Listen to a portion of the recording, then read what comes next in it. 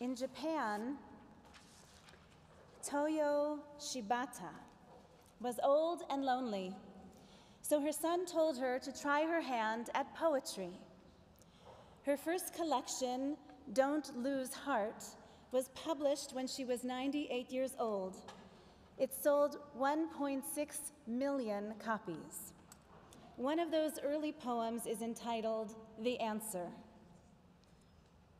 The wind in my ear said, "It's time now for the next world. Let's go, what do you say?" in a soothing voice like a stroking cat. So I answered quickly, "I will stay here a little longer. I have things left to do." The wind, with a troubled face, stopped and went home. On Yom Kippur, we contemplate the merits of our lifetime. We confront our own mortality. We visit the dead in sacred memory. We pray that we will be written and sealed into the book of life for another year of this God-given life. And like the 98-year-old poet of wisdom, we reaffirm our commitment to this world for as long as God will grant us a place in it. We answer quickly, "We'll stay here a little longer. We have things left to do." Yes, there are many more mitzvot left for us to do in our lifetime.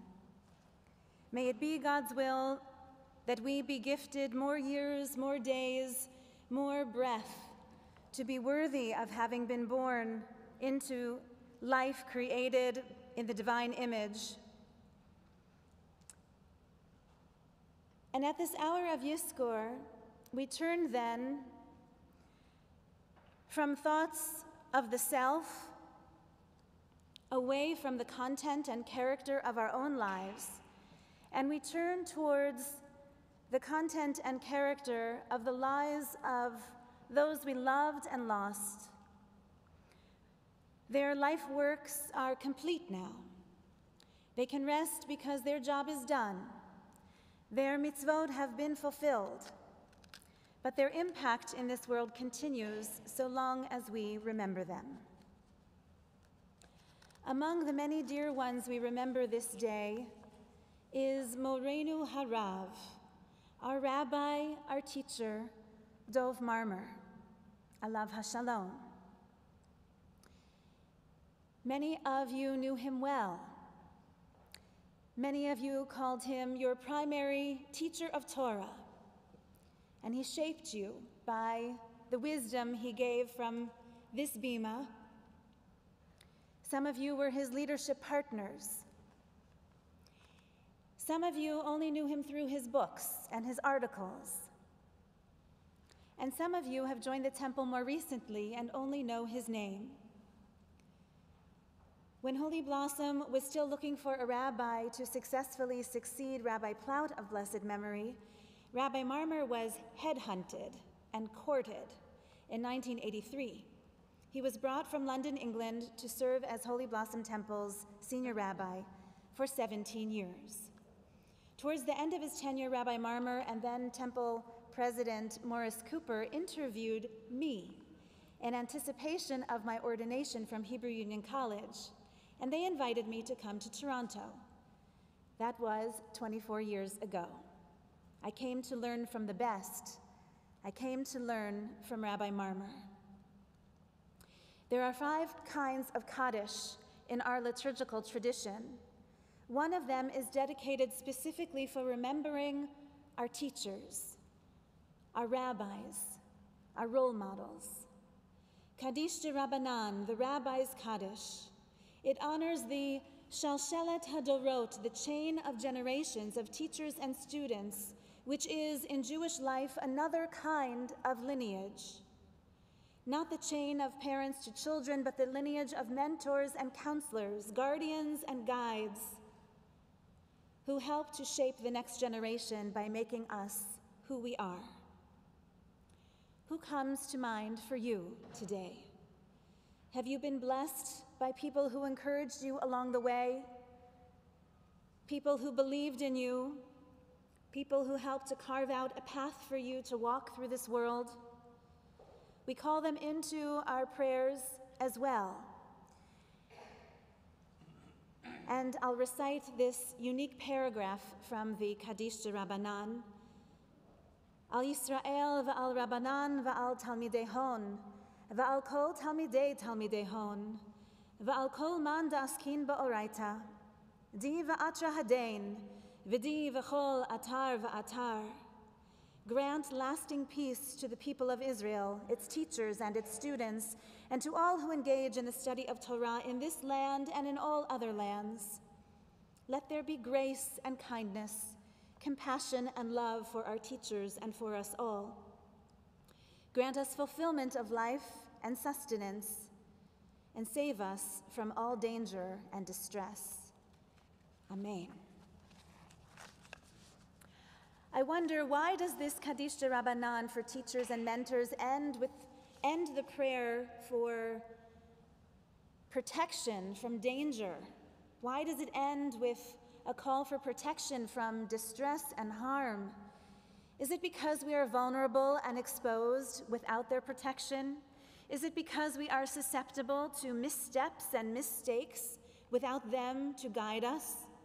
Is it because of the weight of the responsibility that now rests on our shoulders as we carry forward and lead and innovate and discover as best we can without them? After his retirement in the year 2000, Rabbi and Fredja Marmur made Aliyah, and they would divide their time between Toronto and Jerusalem. I went to visit with them in their home in Jerusalem this July. Rabbi Marmur was in good spirits and in good health. I didn't think it would be our last real visit. A few days later, he had a fall, and everything changed. I went to visit him in the hospital and to read Psalms at his bedside. I gave a eulogy at his funeral. I laid a stone by his grave in the hills of Yerushalayim. I brought food to his family as they sat Shiva for him.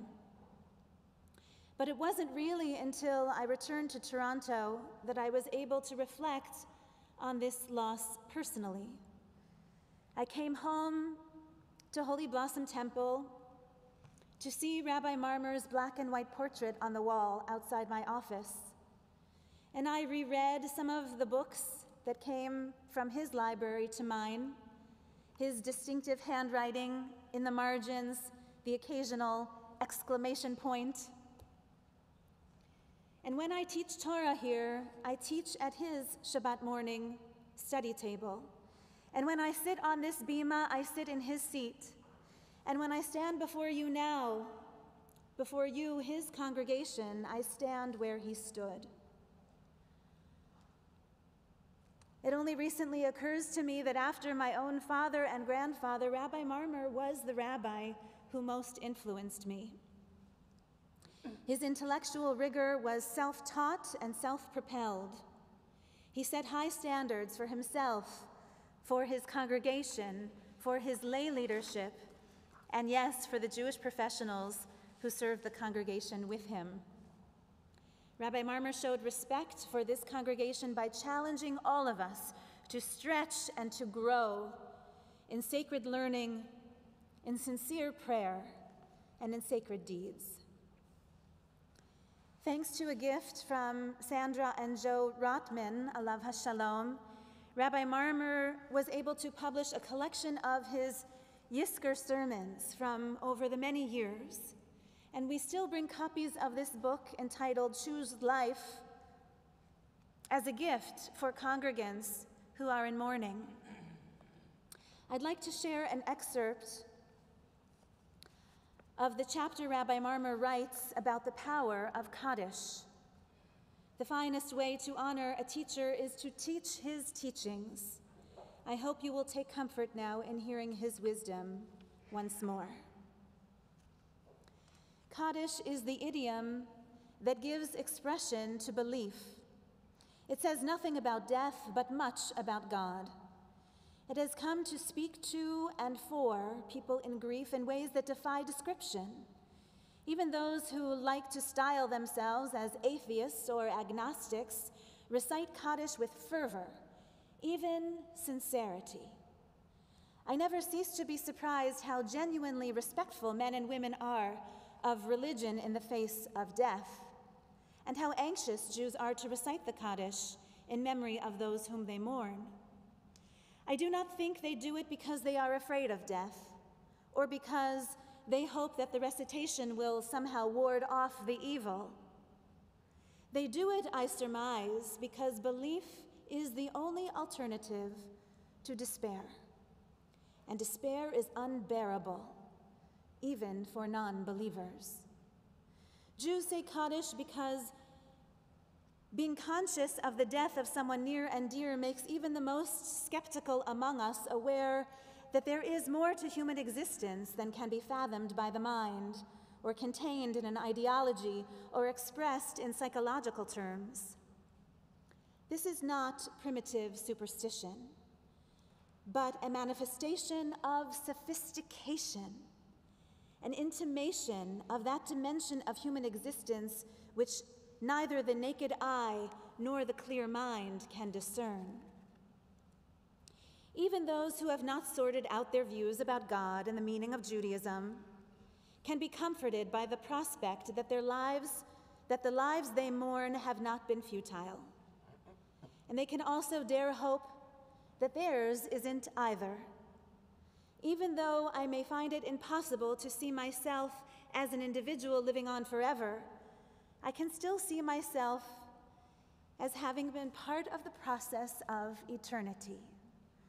My life has not been meaningless after all, and ultimately, only God knows its secrets.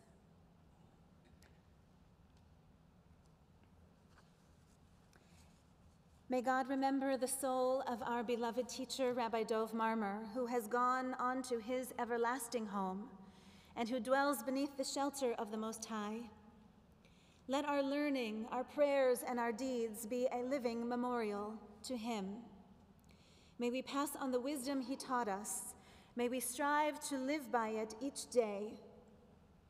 May the Torah he taught bind us together and draw us closer to the God to whom he devoted himself every day of his life. Together we say, Amen. Rabbi Marmur has no primary mourners here at Holy Blossom, nor in Toronto.